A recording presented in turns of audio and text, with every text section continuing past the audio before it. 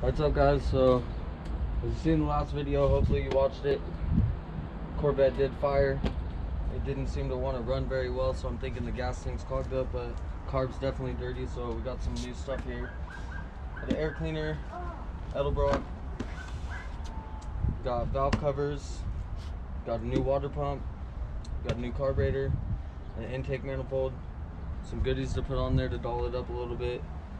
So that's what we're gonna do. This video is gonna be tearing all the smog stuff out, getting rid of that, taking it off, dolling up the motor a little bit, new water pump, and then start really checking things out and cleaning it up and see if we can get it to run good. And then we're gonna go from there on it. So we're gonna go through everything, we're gonna figure it out, tear it down and put back together. I still got a couple parts I need to go pick up. I gotta go get my gasket kit and some parts for the brakes. But we'll get to that first. So I'm just gonna give you a rundown real quick. So we're gonna start with the carb. I'm gonna take the carb off. That way I can see all the bolts to my intake and all that. So there's gonna be a bolt right here, one right here, and then one underneath this right there. We'll get the carb off, start stripping out most of the vacuum lines and all that to where I can actually see what's going on right here. Unhook the radiator hose. We're gonna pull the valve covers off, which is, there's 4 bolts.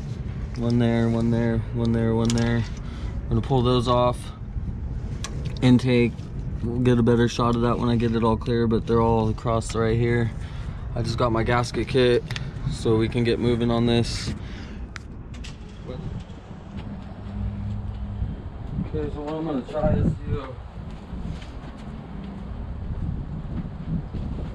we're gonna weld a nut on there and just pull it out that way. Should probably cover everything up, but whatever. It's just a quick weld real quick. It's right here. Get this nut. Weld it on there.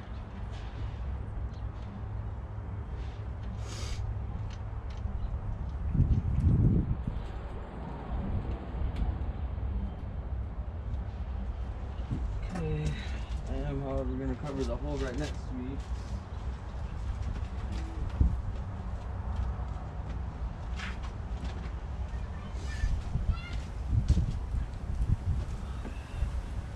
Try to cover it all up as best I can, just a little bit, just enough to get that weld right there and not drop anything down in my holes.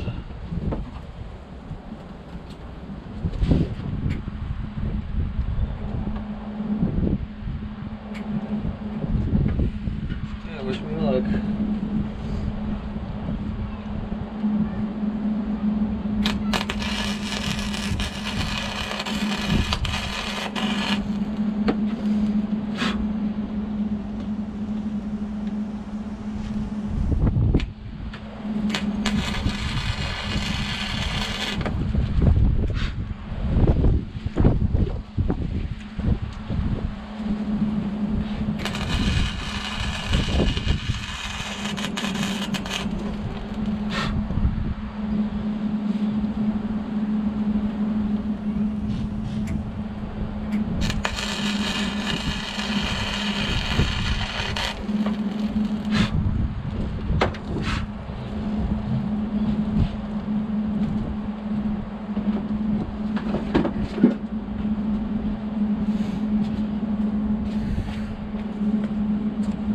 Grab the ratchet, socket that size.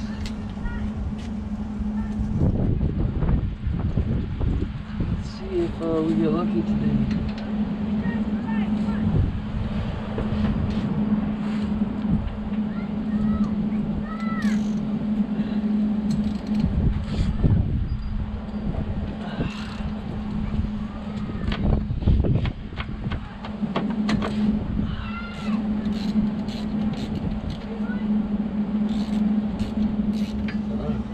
Work.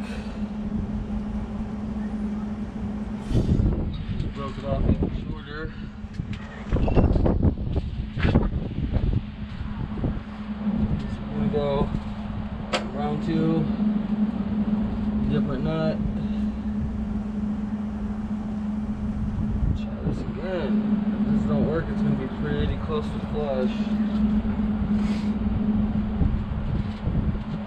So let's just hope someone's looking out for me.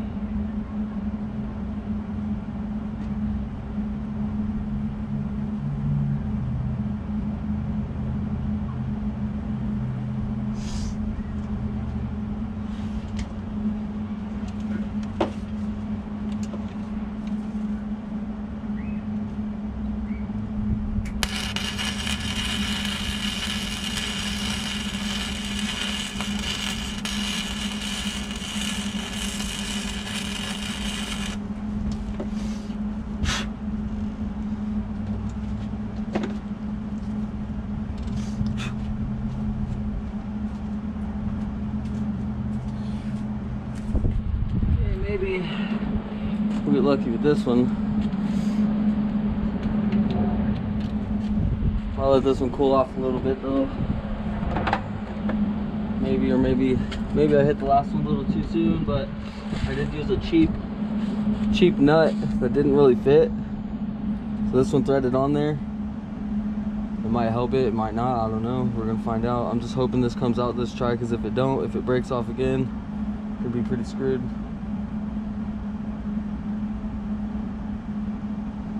This is the only thing stopping me from putting everything back together right now.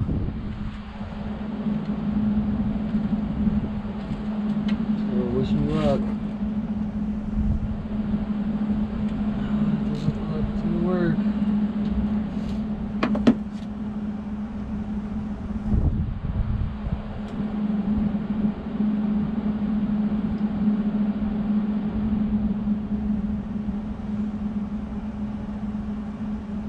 Definitely feels like it's gonna break.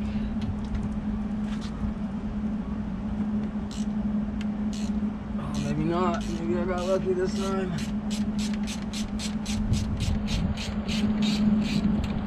Yeah, buddy. That was a good one. Came right out. So now, that I got that out, I can start reassembly, clean up my gasket area, and get this thing going back together. So we're gonna try to get it slapped back together.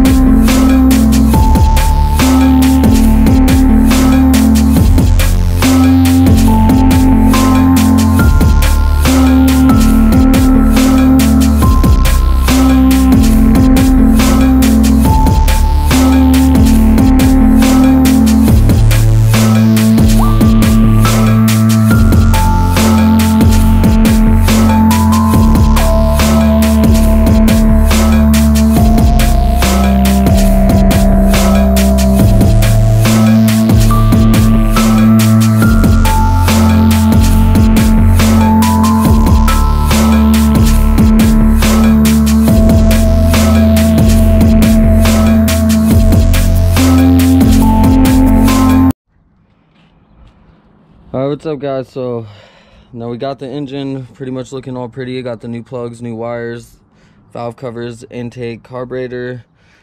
I got the radiator plumbed in, got the new thermostat housing. I've been fighting with this car to get gas, so I've been going through the fuel pump and trying to clear out the lines. Finally found the issue. I haven't even test fired it yet, so I'm getting real excited. We're getting real close to test fire. So let me show you what I was having a problem with. The fuel pump is good. I got a new one coming anyways. It's an old fuel pump. The lines up here going back are all clear, so I had those all clear. And then when I got back here, the fuel sender was clogged up. This tube, the main feed tube was clogged up on my fuel sender. I just unclogged it because this part's really hard to get. It's going to take a while. So believe it or not, it does come out of this hole right here. You will have to fight with it. You got to like turn it sideways and get it to pop out. But I've emptied the tank out. I vacuumed it out in there. It's pretty clean. Wiped it out with the rag. Waiting on parts. Sometime today I'll get my sock to put this back in there and have the car back together, and then we can test fire. So I just wanted to give you guys a quick rundown of where we're at. We're moving along. Hopefully have this car running by the end of the day. Alright, so finally got it. I just got it all primed and everything. I dumped gas straight down the gas line to fill the float bowl. I finally got my my screen for inside the fuel tank, so that's all in there. I just poured a couple gallons of gas in it, so we'll see if I got my eyeball timing kind of close or what. I need to get a timing light. I don't own one, but we're gonna figure it out. So see if she fires up.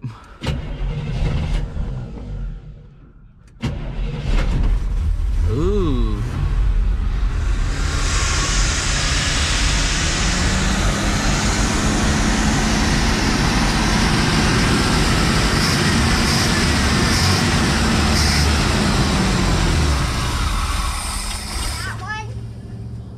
I don't think we're picking up gas.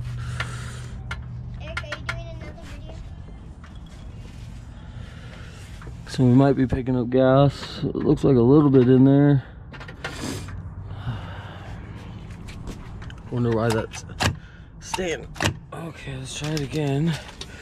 Ran a little fast right there, so I don't know if there might be a small vacuum leak somewhere or something.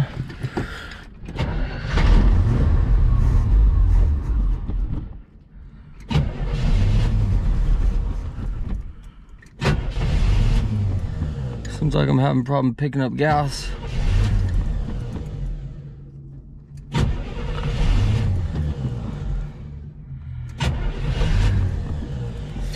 I did empty the whole fuel line out. Maybe I'll just double check for my gas lines and all that. Make sure they're all good, because that doesn't look like it's picking up any gas. But anyways, there you have it. All the stuff on there. It does need a timing adjustment because it was running a little funny, but it did fire. So that concludes this mission right here. I'm gonna black the car out, get rid of all this primer until I get a body guy to do the rest of the work on it. But for now, that's all. Thanks for watching. Here's the Corvette.